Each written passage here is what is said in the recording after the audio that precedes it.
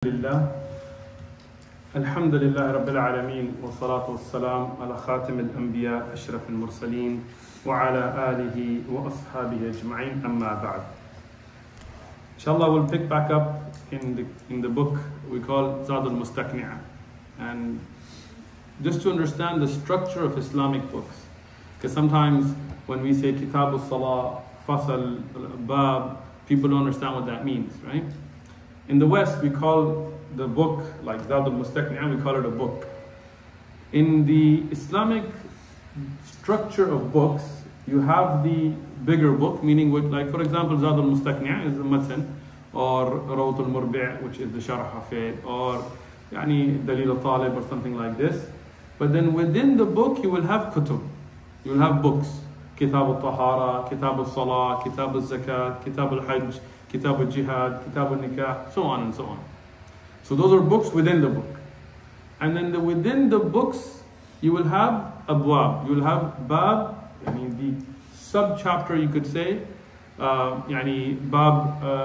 Salat al-Tattu', bab al-Witr, bab al-Tarawih, bab Salat al-Jama'ah, hakada, like this. You will have then chapters.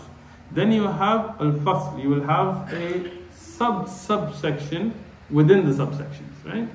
So for us, in English, it's kind of difficult because we don't really structure books like that. You just have a book and chapters. But the Islamic way, or the books of the Islamic terminologies, whether it is in fiqh, whether it is in hadith, they will have it like this, right? So they will have kitab, which will be a chapter within the bigger book. And then you will have bab, which literally means door. But this is a subsection, and then a fasl. So we're starting a new fasl, a new subsection within the bab, which is the bab of leading the salah. Salah in jama'ah, praying together in a congregation, which is in the kitab of salah, in the book of prayer, within the book Zād al Mustaqni. I will be mentioning some points of benefit from Rawt al Murbi'. Rawt al Murbi', the well-known sharh, the explanation of Zād al Mustaqni by al-Buhuti. Buhuti's sharh is a standard.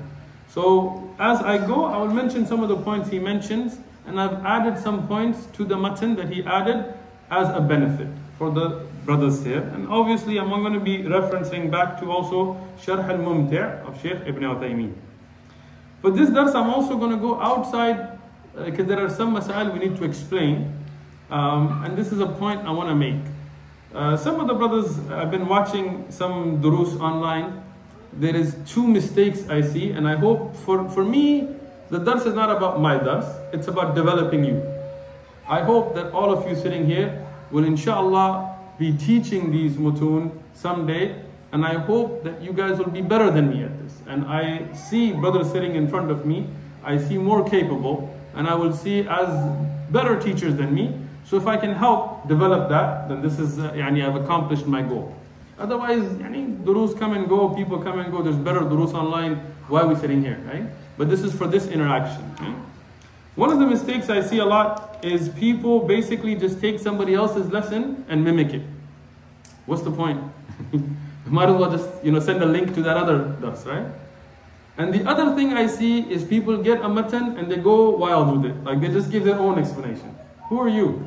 You're not going to figure out something new. So the job that we have today is to take that knowledge from the earlier scholars. Why are we studying Zād? Because Al-Hajjawi did an amazing job, as Shaykh Ibn Uthaymeen and others have praised, of taking a lot of knowledge and putting it in a very summarized, beneficial manner. So this is why we depend on this matan. But that matan is very tricky because he did such an amazing job of summarizing every letter, every word, the placement of words has a meaning. So if you haven't studied it, don't just pick up the book and think you can just explain it because you know Arabic. It's not the way it works. If you DJ wild style, freestyle, you're going to teach people more wrong than good. So what do? We go back to the works of the earlier scholars who explain this matan and sit and study this with shuyukh. with tullab ilm, with people who know the work, and then we make that palatable to the audience that we are teaching. Right? If I was teaching this matan in Saudi Arabia, which why would I be teaching it? They have better ulama and tullab that teach it. I would not teach it the same way I'm teaching it here.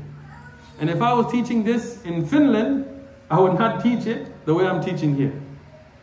I'm trying to explain some general guidelines. When I first taught a matan in San Diego, the brothers, Anuddin was there, mashallah, Shaykhana, Al-Umda, it was very different than the way I'm teaching Zād now. Why? Because my audience was not ready for an in-depth, self-focused dars. There was people who were Malikis and Shafi'is and no madhab and hardcore muqalladeen and people who had never heard anything but the Hanafi madhab. So I discussed the other madahib and their adillah and why we take a lot more than I'm doing in this dars. Right? Because that was to focus them in so they can get away from the side tracks and focus on what they should be learning. Here, our audience now, I don't think is worried about why I take an opinion. Inshallah, I think we're past that, right? So now we're focused more on implementing and teaching the finer details that we didn't do in Al-Umda. Because of how you develop the audience. طيب, فلنبدأ إن شاء الله. We'll begin. يصح, يعني the istalah here matters, the terminology. When we say something is sahih, when we say there's karaha, when we say tahreem, when we say ma huwa al-ula wal-afdal, all of this matters. Yusih means this is going to be acceptable in the sharia. It is not makruh, it is not disliked, it is not haram, it is correct. That the iqtada al-ma'moon bil-imam fil masjid, that the person praying behind stands behind an imam in a masjid, wa in lam yarahu, even if he doesn't see him. And this is important. Now, these masail have some khilaf ulama, but I'm going to try to not focus too much on that, right? Because this dars is more for you to worry about your own ibadah and understanding the details of it, right? So if you're standing in a masjid, in the time of Rasulullah sallallahu alaihi wasallam, it was very easy. Yani the masjid was not that big, and the people were not that many, so they could easily see the Prophet alayhi salatu wasalam. In our times, we have then these masajid, which the time of the Sahaba they had as well, which is the masajid sometimes are not enough, so we have people standing far away. So now, if you don't see the imam, is that salah acceptable or not? So the muallif here, Hajjawi says, it is acceptable. وَلَا مَنْ وَرَاهُ, nor do you see the one behind the imam. Even if you don't see the people standing behind the imam, إِذَا سَمِعَ التَّكْبِيرُ. The shart he puts, the condition is that you have to be able to hear the takbirat, the saying of Allahu Akbar. Or here he mentioned the takbir, but we would include under that Sami Allahu liman hamida wa rabbana wa lakal hamd, and those that tell you the movements. Okay? So for example, in the haram in Mecca, when we go and pray in Mecca, very rarely will you see the imam yourself, right? Because the haram is packed, right? And very rarely, even in Medina or in many of the other masajid, in Masjid al-Aqsa, alhamdulillah, sometimes you can still see the imam because the crowds are not that big. But in other big masajid, it's very difficult. And sometimes you will be in a section, like for example, if you're praying where Safa al-Marwa is, that you will be behind a wall between you and the imam, and you will not be able to see the imam or the people behind the imam. So here, is that salah acceptable or not? And there is khilaf ulama. Some ulama thought that if there is a wall between you and the imam, the salah is not acceptable. Some of them said karahatan. But what is correct is as long as you can see or hear either one of those. If you can see the imam and you cannot hear them, but you can see they're going to ruku and sujood, it's still acceptable. If you cannot see, and you cannot see those that are behind the imam, but you can hear the takbirat, your salah is acceptable. But there are some conditions that we'll go over. This doesn't mean what we see nowadays. Some people, they're sitting in their hotel rooms and they're looking at the haram and they're like making salah with the haram. No. So this is the first thing. So in this bab, as we begin the bab, I also want to give you the goals that you should accomplish at the end of. And today, inshallah, we hope that we finish this fasl today. But what do I want you to learn so that at the end of this dars, you can go back over this and say, okay, did I learn that or did I just daydream? Yeah? One is the standing behind the Imam and some of the ahkam that will be about it. And second, those things which are disliked regarding this issue, about standing with the Imam or behind the Imam. And there are 5 things we will cover. So you should learn 5 things from the matan itself. In addition to that, one thing that is haram, one thing that is makruh, and one thing that is mubah that will be added to these 5 by al-Bayuti that I'm going to add here. So this should be the end of today. You should know these, inshallah. And if you don't, then watch the video again, so make sure you do. And I'll number them, so it should be easy, inshallah. So here we just discuss first what is permissible. The adillah, we always want to give evidences. We have adillah, mawquf rawayat that are from the Sahaba. Many of them, as mentioned in the Musannaf ibn Abi Shayba and the Sunan al-Kabir of al-Bayhaqi, that mention the Sahaba, they prayed outside the masjid and they were listening to the takbirat. Even if we take the marfu', yani the rawayat that goes to the Prophet ﷺ of the Sahabi that was going, and he made ruku' before entering the jama'ah. And he heard the takbirat and he made salah with Rasulullah sallallahu alaihi wasallam. Rasulullah forbid him from doing that again, meaning that you shouldn't just make ruku' on your way, you should come join the saf. But his salah was correct, meaning he could hear the takbirat. So based on these adillah, we say that even if you cannot say the imam, and even if you cannot see the people behind the imam, as long as your saf is connected to the imam in some way, and we'll talk about that inshallah, and you can hear the imam, then this is acceptable. In a situation where you are unable to hear the imam himself, but you can hear the muballigh. Who's the muballigh? The one that's assigned to make the takbirat behind the imam. What happens in that case? That is also correct. Now again, that's not in the matan here. These are from the shuruh. This is from the explanations of the matan. So, what does that mean? Today we have speakers, right? And we depend a lot on speakers. Today when we go for Eid Salah, or we go to a place with a big Jum'ah, if we didn't have speakers, there's no way we can hear the Imam. But the Sharia is not dependent on technology. Even though we have no problem using speakers, nothing wrong with it, but we don't depend on it. Because as we know, many a time speakers go out, right? Or there's in other countries, you don't have electricity and so on and so on. So what does the Sharia set? It sets a method where there are people assigned behind the Imam to repeat the takbirat. We call this the muballigh. What does he do? When the Imam says Allahu Akbar, what does he say? Allahu Akbar. When the Imam says Sami Allahu liman hamida, what does he say? Rabbana wa lakal hamd. He does not say Sami Allahu liman hamida. Why? Come on man, you guys went to the earlier above. Why? Because of the hadith of Rasulullah sallallahu alaihi wasallam, where he explained when the Imam says takbir, say takbir. But in that same hadith, Rasulullah sallallahu alaihi wasallam told us when the Imam says Sami Allahu liman hamida, say Rabbana wa lakal hamd. So the muballigh doesn't say Sami Allahu liman hamida, nor should the one praying behind the Imam. If you're praying behind the Imam says Sami Allahu liman hamida, what should you say? Rabbana wa lakal hamd. Bina al khilaf. Al khilaf is the clear sarih hadith. We take this to be rajih. Okay? So, if you cannot hear the Imam, but you can hear the muballigh, your salah is correct. That salah is also correct. طيب وكذا خارج المسجد. So now this first was talking about, as we mentioned, that it is correct to pray for the ma'mun, to pray behind the Imam fil masjid. This was discussing inside the masjid. Even if he does not see him, nor does he see those behind him, as long as he can hear the Imam. Now, if you are outside the masjid, now this is the second scenario, right? Now you are not like in the haram, for example, all of that covered area now is inside the masjid. The covered area of the haram is all inside the masjid.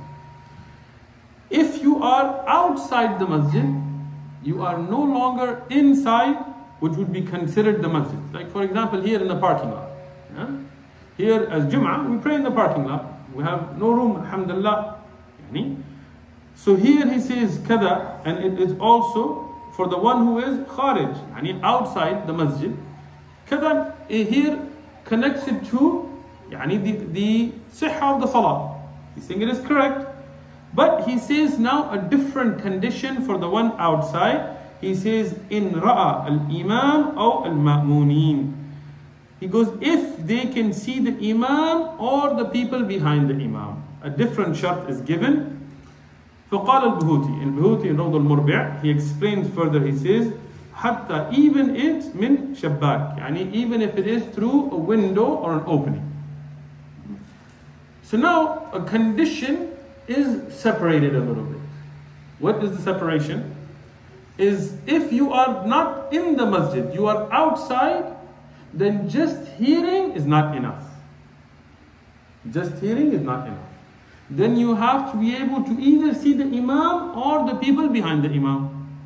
So now, in this scenario, for example, you are outside, here in our parking lot. Now here we have a door that's open, you can see, and we have sufuf that are connected, we have windows, we have the other side, that's the other door that is open, so you can't see those behind the Imam, so your salah outside in the parking lot is correct. But let's say if those were all shut up, and there was no window, and you were outside the masjid, and you could hear the Imam, this is not enough. This is not correct. Why? Here, you have a very practical, and again, this is not in the matan, and it's not in Zād al Mustaqni, but this is from other shurūh. One of the best that explains this, Sharh al-Mumti' of Shaykh ibn Uthaymeen. Also, for this, I also went over the shurūh of Shaykh Salih al-Fawzan and others to benefit for the brothers. One of the reasoning given is because sometimes the takbir is for sujood al-tilawah. Now, if you're inside the masjid and you can hear the qira'at of the Imam and you hear that takbir, then you would usually know whether it's sujood al-tilawah or not. But if you're outside and you hear the takbir and you cannot see the people behind the Imam, and you cannot see the Imam many times unless you know the ayat of sujood al-tilawah. And even if you know, sometimes the Imam could read an ayah of tilawah and not make sujood tilawah, because sujood tilawah is mustahab, it's not wajib. Right? We know from the hadith of Umar ibn Khattab, where he, in the khutbah, he recited the ayah, he made sujood, the next khutbah he did the same ayah, didn't make the sujood to show the people that it's not wujuban. So what if the Imam didn't? So because of that type of confusion, now if you can see the people behind the Imam, then if the takbir is heard or not, and you see them going into sujood, you can follow. Otherwise, you might be doing your own thing, not realizing what the Imam is doing. So if you are outside the masjid, then in addition to being able to hear, at minimum, you need to be able to see the Imam as well, or the people behind the Imam, even if it's through a window or through a doorway, as Al-Buyuti has explained.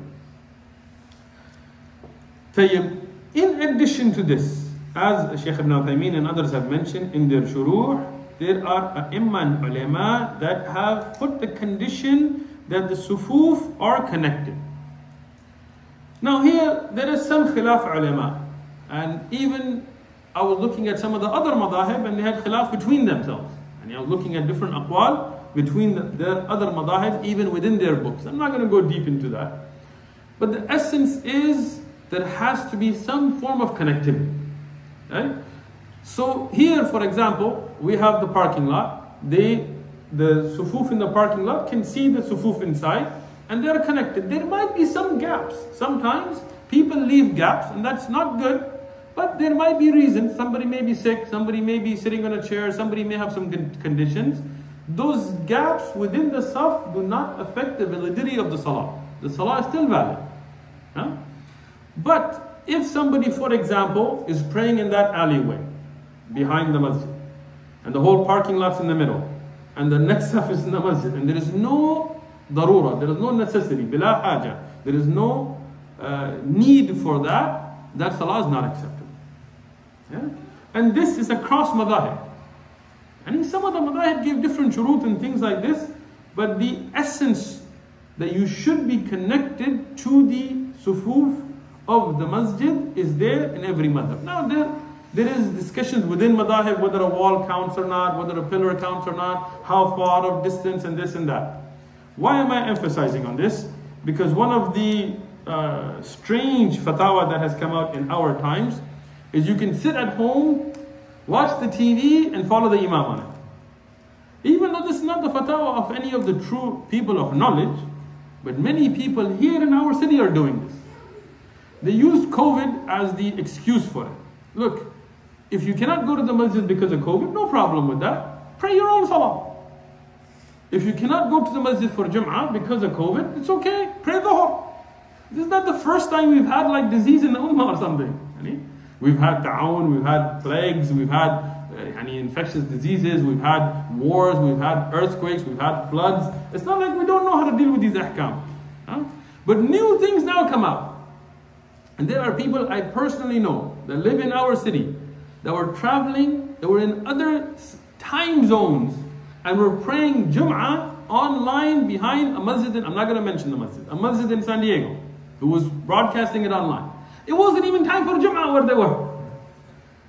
And they were making rak'atayn Jum'ah, listening to the khutbah online. Allah, what is this? Made a joke from the religion. No, that's not the way it works. And if you are in the haram, and you're inside your hotel room, even if your hotel is very close to the haram, and you're watching the imam on TV, you cannot make salah behind that imam. Shaykh Ibn Uthaymeen was asked this question. I have his Majmu' al-Fatawa, and he was asked, can we pray behind the imam? And the Shaykh, may Allah have mercy on him, as he was somebody with great sense of humor as well, he said, yes, if the TV is making ruku and sujood, then he's your imam. Obviously the TV doesn't make ruku and sujood. So he explained, no, the TV is not an imam. I know this question has come to us of people that live in other countries that are praying Taraweeh behind the imam in Mecca when it's Dhuhr time in their country. And this seems funny, but these are real questions we get. La ikhwan, this is not the way that the Sharia works. Now, if there is a partition between you and the sufuf bid-darura, out of necessity. For example, we have a wall here. Yes, we have a wall. We're not going to throw down the wall every Jum'ah and then rebuild it every week. No, we have a wall. So the saf that's outside, they can see the imam, they can see the people behind the imam, physically, not on a TV. They are connected sufuf. From this wall onwards, we're connected. This is permissible. Out of necessity. If we could open up a big hall all the way, we would. But the masjid is not big enough. Regularly, we don't have people outside, but in Jum'ah and Taraweeh and so on, we do. So here, this is correct and this is permissible. But if somebody is sitting in that apartment across the street, watching the masjid on TV, they cannot make salah without Jama'ah. They can watch it, no problem. But if they make salah at home, like there's a woman or there's some sickness or some necessity, then they will make it on their own. They will make their own salah. طيب. وتصيح خلف الإمام عال عنهم. العالة هناك يعني فوق. لكن فيها مقدار. So the Muallif says, and it is correct if the Imam is higher than them. But there is a discussion. If you're watching this dars online, don't pause it here and keep going. No, make sure you finish the dars before you start telling people about this, because the next line we'll discuss. But here, we want to go line by line with evidences, with adillah, with proofs. So the first thing is that what does the matan, what does the text tell us? It tells us that it is correct. The salah of the people praying behind an imam who is slightly higher than them is correct. And the dalil for this we can find in the hadith that Imam al-Bukhari and Muslim have reported, and the hadith of Sād ibn Zād radiallahu anhu, where he mentioned that Rasulullah sallallahu alaihi wasallam, he ordered one of the Ansar, one of the women of the Ansar, that she had somebody who was a carpenter that was in her employment to build a slight higher state for him, and he alayhi salatu wasalam would make salah on it. And there's a long hadith that talks about how he made the ruku and how he made the sujood and so on. But this is the base dalil that even if the imam is slightly higher than the people praying behind him, the salah is correct. And here we usually don't have this issue, but in some of the countries you will find that the imam will be in a step a little bit higher, and that is because they don't have speakers and so on, so they can see the imam. And the Rasul ﷺ, he did this, so we find this to be acceptable. But then the Muallif continues, and now he will mention those things that are makruh. How many did I say the Muallif will mention? 5. So I'm numbering them out for you to remember. وَيُكْرَهُ, it is makruh, it is disliked. إِذَا كَانَ, if he is عُلُوًا دِرَعًا أو أكثر. It is makruh if the height that he is higher is a dira'. Dira' originally comes from an arm span. From an arm span. But I know everybody's arm spans are different. right? Some of you, mashallah, have longer arms than others. So these miqdar, these amounts have been discussed in the kutub of fiqh, in the books of fiqh. What is a sa'a? What is al-mad? What is dira'a? These things, what is qulla, qullatain, and so on, these get discussed. And many of the imam and ulama have given very specific numbers. Especially in our recent times, I read one of them saying about 48 centimeters, right? Which would be 18.9 inches. Let's take it to about. Right? You don't have to start getting an inchy tape out, right? So about, well, I would say about 50 centimeters, around that, which will be around 19 inches. So this is about what we consider the dira in the Sharia. So if the imam's, the height of where he's praying is up to or less than 50 centimeters, 19 inches, then that's fine. This is about the height of where Rasulullah sallallahu alaihi wasallam had done it. But if it is more than that, if it's a really high platform, higher than that, then that is makruh, there is karaha. Then we give the dalil for why it's jaiz. What is the dalil for why it is makruh?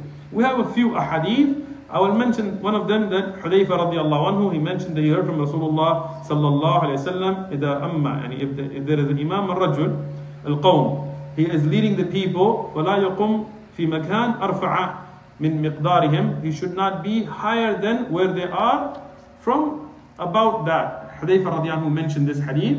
This hadith is reported by Abu Dawood in his Sunan, al-Bayhaqi in his Sunan al-Kabir, but this isnad is da'if.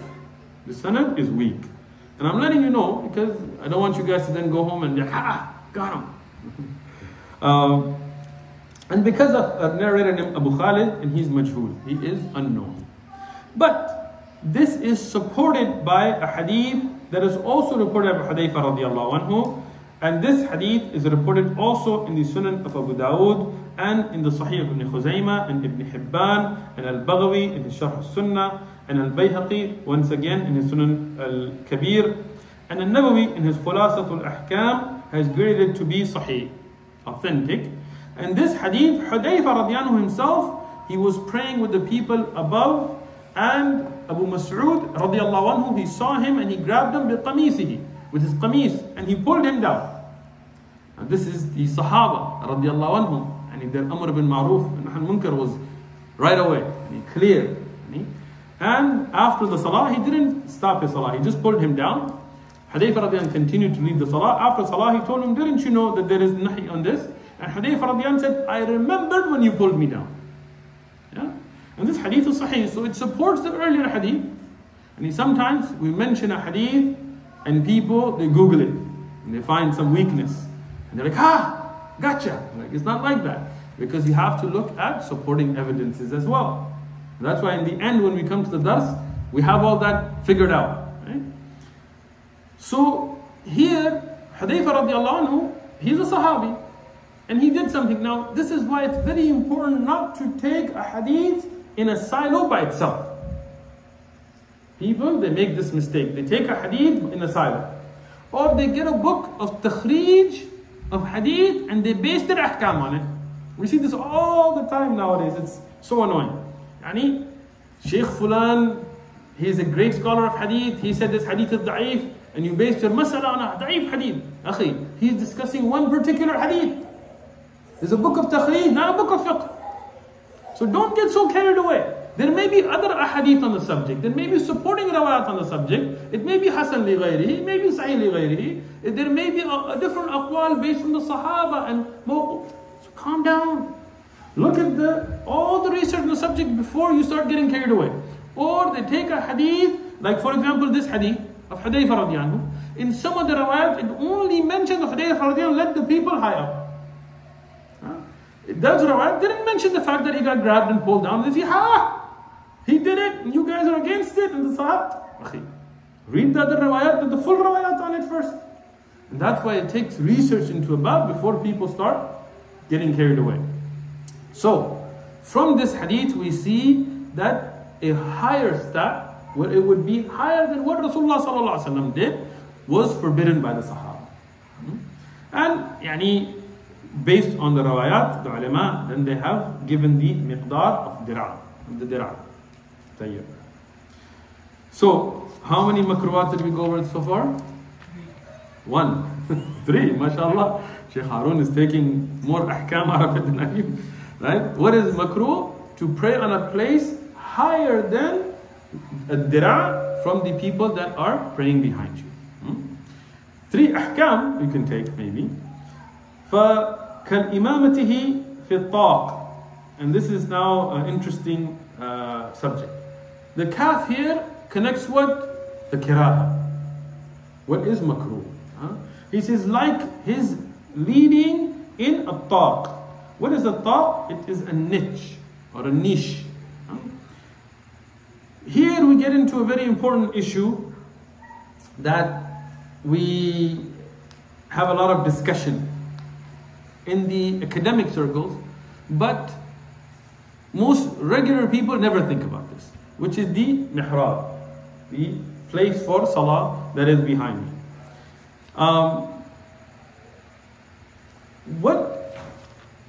When did this begin, and how did this begin, and what is the ruling about this mihrab?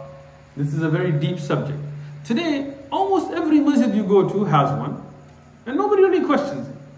Even if you go to Masjid al-Nabawi, they have this, they call it the mihrab of Rasulullah sallallahu alaihi wasallam. And if you go to Al-Aqsa, they have many. They have the mihrab of Maryam alayhi salam, which I don't know how they found, because the masjid was destroyed in the time of Umar radiallahu anhu, except the down underneath masjid.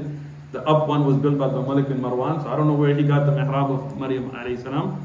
They have the mihrab of Isa alayhi salam and of Yahya alayhi salam and everybody, and mashallah. And even in Al-Aqsa, if you go under the Qubbatu Sakhra, they have a mihrab for Hassan and Hussein radiallahu anhu.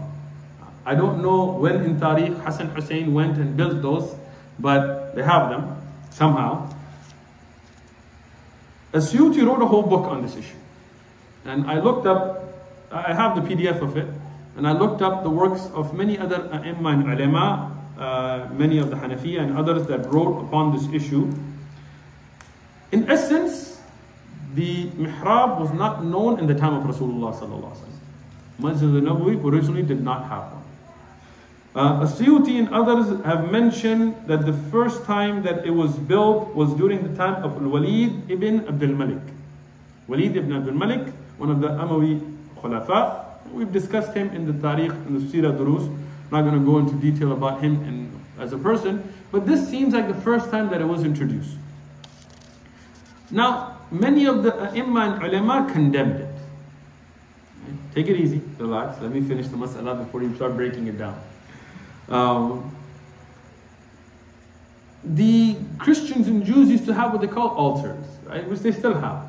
But it is not like the one we have here. These would be places that would be designated to a certain priest, and they would sleep in it, and they would, stay in it, and so on. And Rasulullah sallallahu alaihi wasallam forbid this. Many ahadith, he forbid this type of a structure. But the mihrab, as this is here, is not that. This, many of the A'imma and Ulama, they praised it because when somebody comes in, this indicates the Qibla for them. Right? Many times you go to a masjid and you're not from there, and you walk in the masjid and you don't know where the Qibla is. Right? So what do you do today? You look for the little mihrab that we have, and this gives you the indication of the Qibla. And at the time of Walid ibn Abdul Malik, when they were at that time, even though this is later, but they were Sahaba and Tabi'un alive still, they didn't condemn it. We don't have narration for them to condemn this. So what does it mean? That you have to differentiate between different types of mihrab. One is that becomes like the altars of the Christians, where a person could completely go into it and disappear from the saf, meaning that they would be completely in. And that is where we have a large number of scholars that condemn that.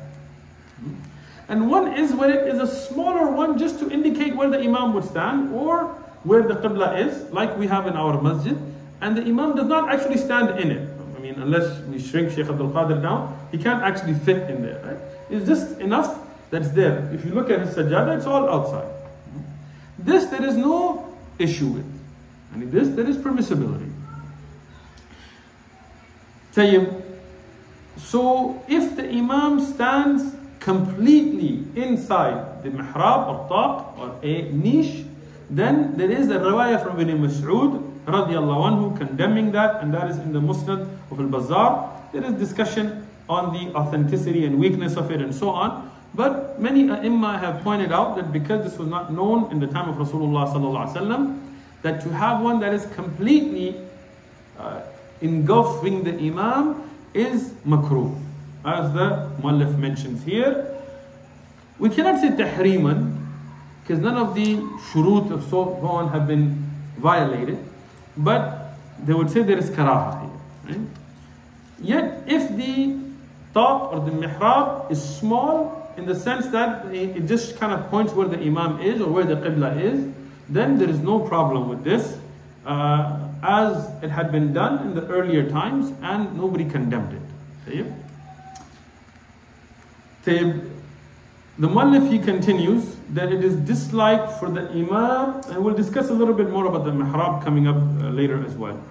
It is disliked for the Imam to tatta'u, to pray his nawafil, mawdi' al-maktuba, in the place he made the fard salah.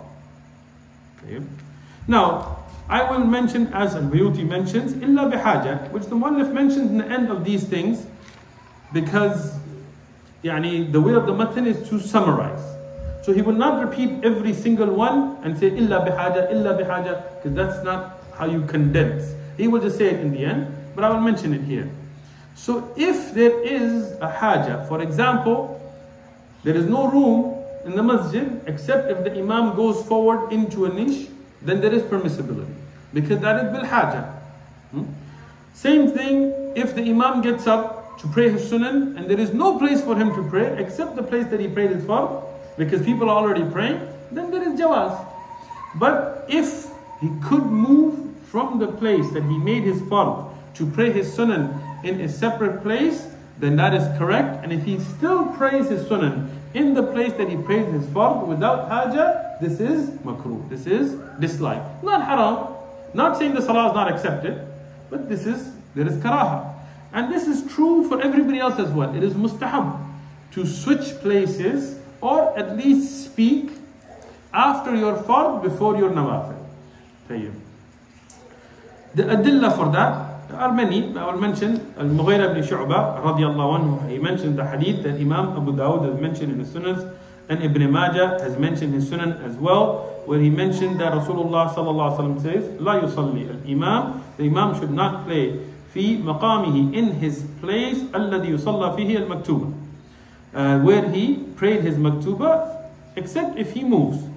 This riwayah from Mughira ibn Shu'bah that Ibn Majah and Imam Abu Dawud have mentioned is also weak.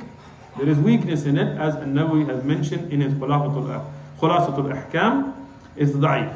But it is supported by the riwayah from Ali ibn Abi Talib radiallahu anhu, who mentioned this, and this is mawqufan, from Ali ibn Abi Talib radiallahu anhu. إذا سلم الإمام, if the Imam makes his taslim, he should not he should not make his nawafil hatta, until he moves tahawwal, he moves from min al-maktuba, from where he prayed his fard salawat, yufassal baynahuma bil kalam, either he should move al-hawl or bil kalam. Now this riwayah Ibn Hajar has considered it to be hasan, to be a reliable narration. It is in the Musannaf Ibn Abi Shaybah, but Ibn Hajar Asqalani in Fath al-Bari, he reports it as well as to be a reliable narration. Now this is supported by the hadith of Muawiyah radiallahu anhu as well, which mentioned for himself that when he would make his fard, he would then move before making his nawafil. The reasoning or the hikmah behind that is given is for somebody not to confuse between the fard and nawafil. Sometimes you see the Imam praying in the place where he prayed his fard, you think he's continuing, or they are connecting, to separate between the fard and nawafil. So, if the Imam finishes his fard, what he should do is move to another place to pray his nawafil. And if he prays his fard in the place where he prays his nafil, in the same place that he prayed his fard without any haja, then this is makruh. There is karaha, big adilla, and the evidences we have given here from the authentic narrations. The muallif in the end of that, hold the question till the end, inshallah. You can write it down to remember. Illa min haja. The muallif here then says, unless there is a necessity. Right? Because these are makruhat, these are not things of tahreem. We can say if there is a necessity, then it is permissible. The muallif continues, وإطعال يعني to elongate قنوته, his standing بعد الصلاة مستقبل القبلة. The fourth makruh thing we're mentioning here, we got all the other ones, we're all on the same track. This is number 4, right?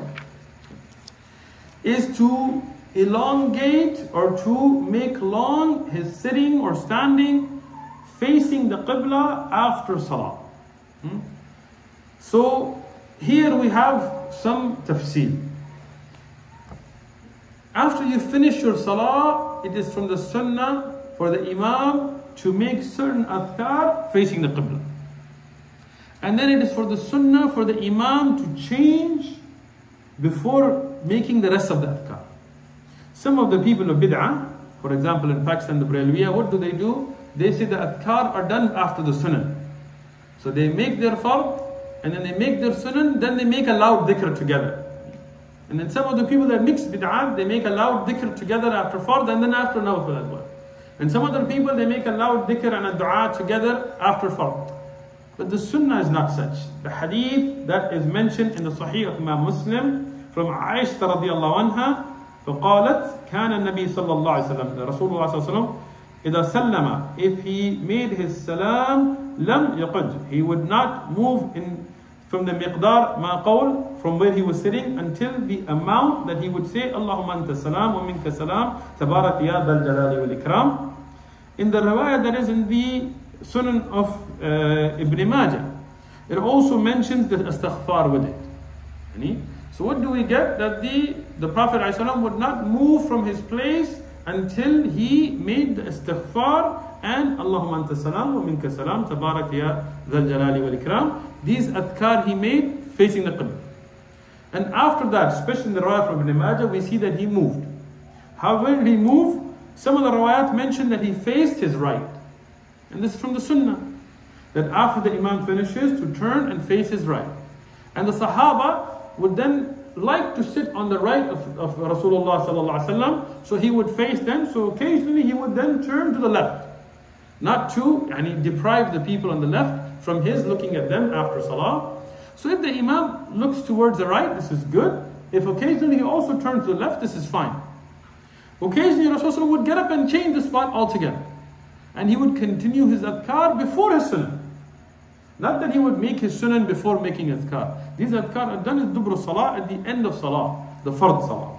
And the Ayatul Kursi and the Mu'awwidhatayn and Qul Huwallahu Ahad, different times after Fajr and Maghrib and different adad and other adhkar that are well known in the books of dhikr that are done at the end of salah. So the Imam should make his istighfar and his Allahumma anta salam wa minka salam tabarak ya dhal jalali wal ikram, still facing the Qibla.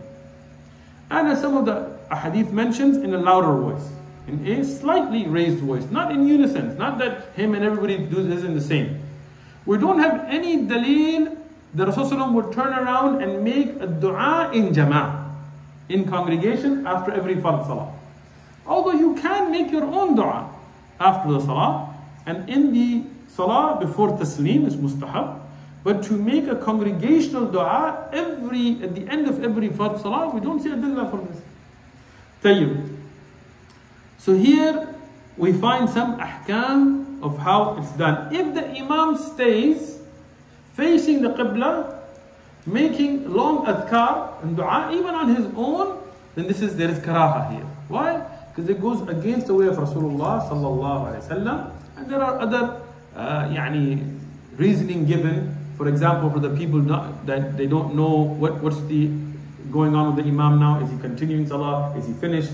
For example, if the people come in and they see him facing the Qibla sitting down, they may think he's still in tashahhud, right? And so on and so on. But the adillah from the sarih ahadith are enough for us to know. فَإِنْ كَانَ ثَمَّ here, not thumma, but thamma, there, نساء. لبث قليلا يعني if there are women there, then the Mu'allif is saying that the men should stay there in their places for a little while for the women to be able to leave. This is the hukam first, that if there are women present in the same location, then it is from the sunnah that the men stay and they make their adhkar, and the women leave right after their dhikr, their salah. And when they finish the taslim, they leave right away. Now, first adilla. What is the dalil for that? There is the hadith in al-Bukhari where Salama radiallahu anha, she said that when Rasulullah sallallahu alaihi wasallam, إذا سلم, if he finished the taslim, قام النساء, the women would get up right away and leave, and he would tell the men to sit yasiran, and to sit for a while, so that the women would leave first and the men would leave after that. This is explained further with some other narrations, and Imam al-Zuhri explained this. He said that this is so the men and women don't mix on the way out. See? In another narration, Rasulullah sallallahu alaihi wasallam, he left right after salah and he saw the men and women were going in the street outside at the same time. So from that, he ordered the men to stay and make their adhkar and told the women to leave. And he made a bab, a door which was called Bab al-Nisa, which is still there. And Abdullah ibn Umar and others, they swore never to go through that door, even after the time when there were no women at that time. Why? Because he specified this for the women. Al-Zuhri and others have explained this hadith, and so has Ibn Hajar al-Asqalani and Fath and so on. Let me summarize the issue here. What is the issue? Is to prevent mixing between men and women. And this is from the calamities of our time, that the masajid have left this altogether. Now masajid have made one door for everybody. So men and women come in from the same door and they mix, going into the masjid and going out from the masjid. And this is against the way of Rasulullah sallallahu alaihi wasallam. It amazes me how people misuse a hadith. Some of the masajid, they don't want a barrier between men and women. They say, oh, in the time of Rasulullah sallallahu alaihi wasallam, there was no barrier. Okay? Why do you have the same entrance and exit for men and women? What happened to Bab al-Nisa? Why do you have men and women leave at the same time? What happened to women not coming to the masjid if they put perfume? What happened to the women coming to the masjid and going home in such hijab that they wouldn't be recognized? What happened to the hadith of Rasulullah sallallahu alaihi wasallam that the women should walk on the sides, the men in the middle, so they don't even touch on the streets? What happened to a hadith like this where he would tell the Sahaba to stay and make dhikr so the women would be gone so they wouldn't mix? Don't take things out of context. If you really want to go that way, then don't build roofs. Just put palm trees on top of your masjid. Not having a barrier at the time was due to the fact that they didn't have a lot. But Rasulullah sallallahu alaihi wasallam put in checks and balances to make sure that there is no mixing between men and women. And this is one of them, amongst many others. So we should always take things in consideration. If we have a place like this where the women's section is separate, then if the women want to make their adhkar, there's nothing wrong with that. They can stay in the masjid and make their adhkar because there is no issue. Here in our masjid, alhamdulillah, we have different entrances and exits for men and women to the best of our ability. If you have a masjid where you have one musalla, if you're going to go down that path, then you have to make sure that all these checks and balances are in place. Meaning if a woman then comes to the masjid with perfume, then you as the imam are responsible to tell her sister, go home. Don't come to the masjid with perfume on. Are you going to do that? If you're not, don't play with the religion.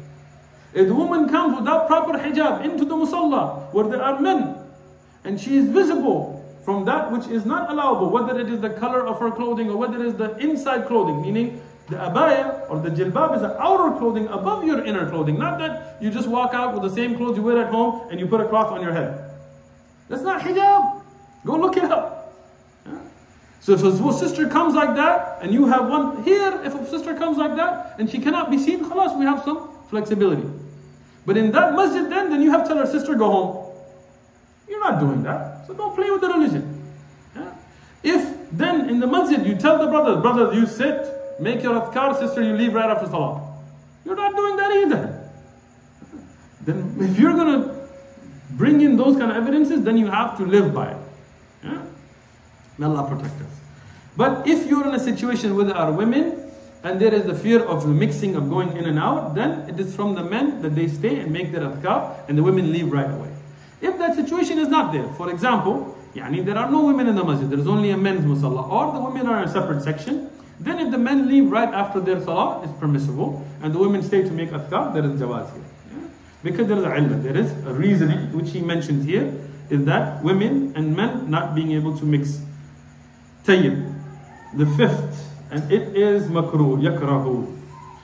Wuqufuhum, between sawari, which is the pillars, if it breaks the sufuf.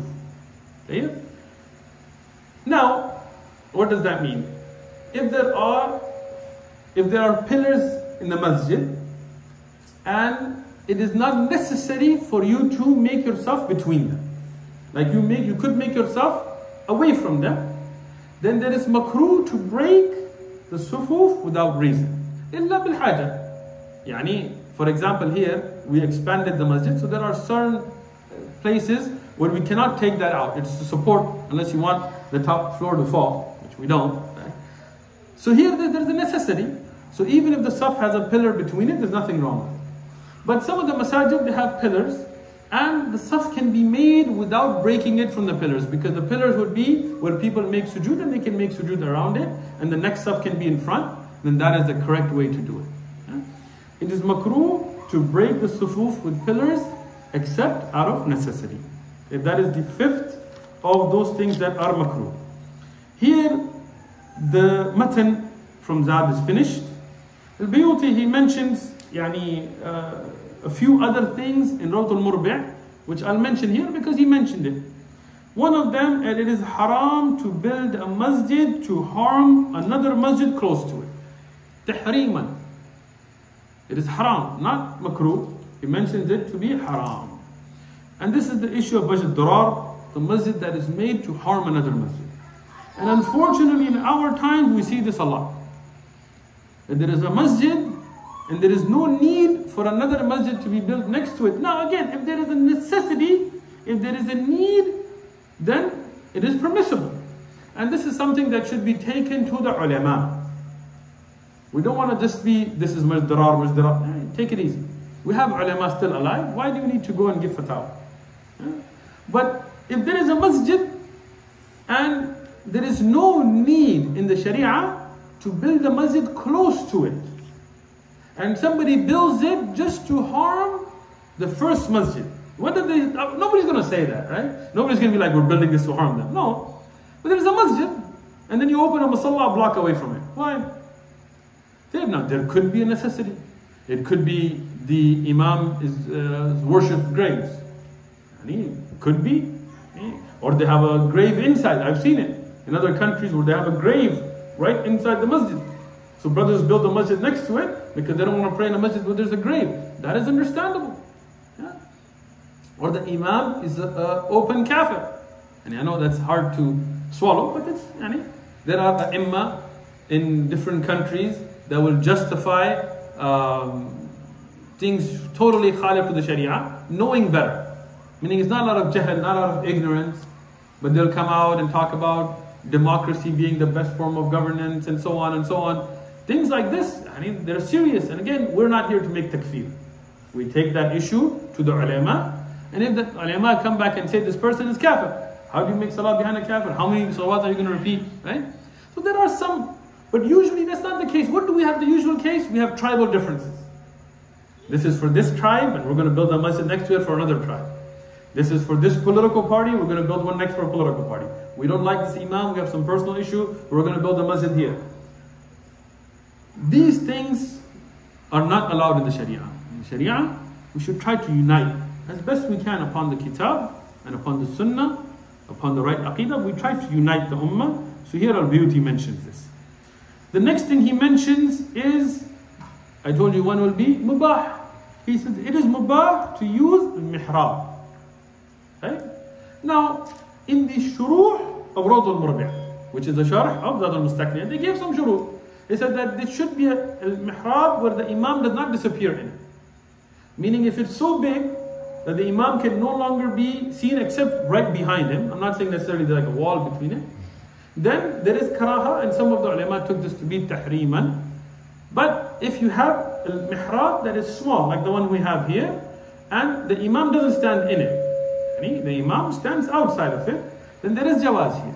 And what is it? It's really an indication of the qibla and where the imam is to stand and so on. Secondly, it shouldn't imitate the altars of the Christians and Jews. Meaning it shouldn't become a place that where, for example, the priest goes and closes a curtain and lives in it, and the way the Christians and Jews and so on they did. It shouldn't be like that. Okay?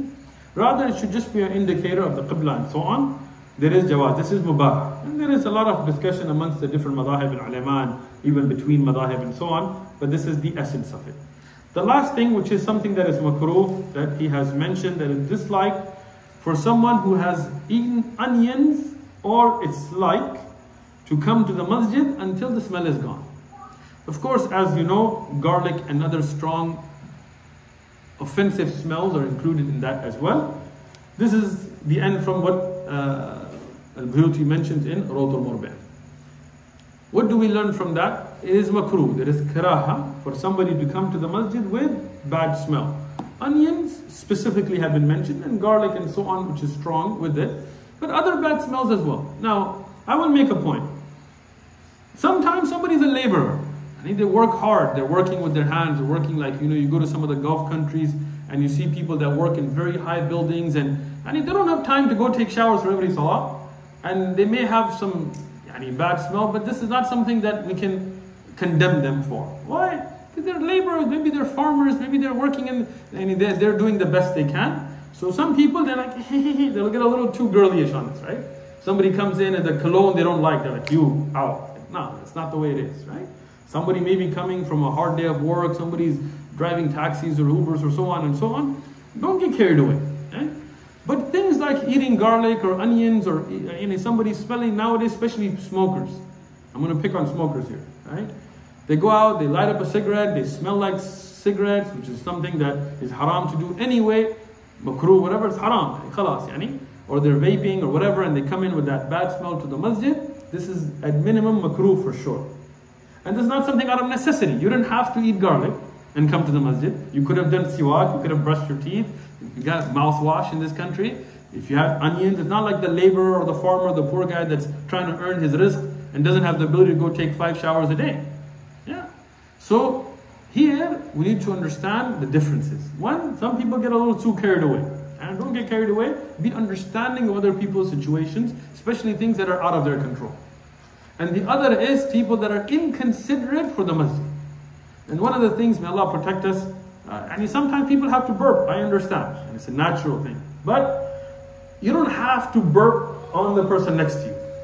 I know you're like, come on man, like, I know you had sausages or whatever for lunch, I didn't need to know smell it, right? If you are going to burp, try to control it the best you can. I'm not condemning people for burping, it's a natural thing. It doesn't break your wudu and things, but fine. But be considerate of the smells that you bring into the masjid. And if you're bringing in things like you just ate onions and garlic or something offensive like that, and I'll include cigarette smoke into that, then there is kiraha, this is makruh. Yeah? If you brush your teeth, you do siwak, and you try your best, then alhamdulillah, welcome to the masjid. And obviously you know the hadith on this and so on. So we'll end here, and we finish the fasl here. We'll continue the next one next Wednesday, inshallah ta'ala.